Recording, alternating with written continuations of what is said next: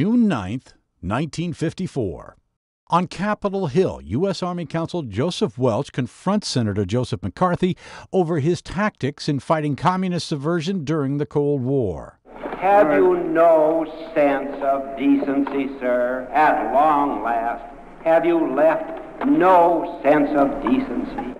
It's the beginning of the end of McCarthy's political influence. Months later, the Senate takes the rare step of condemning him over his methods.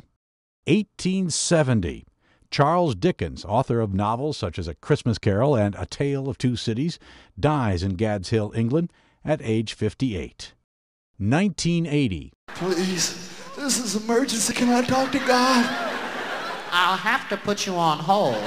Comedian Richard Pryor suffers almost fatal burns when a mixture of freebase cocaine explodes at his home in San Fernando Valley, California.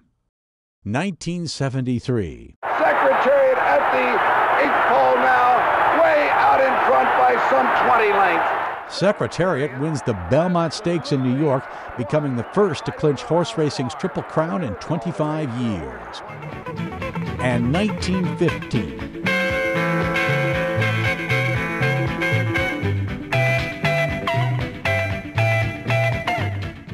Les Paul, the electric guitar pioneer, is born in Waukesha, Wisconsin. Today in History, June 9th. Tim McGuire, The Associated Press.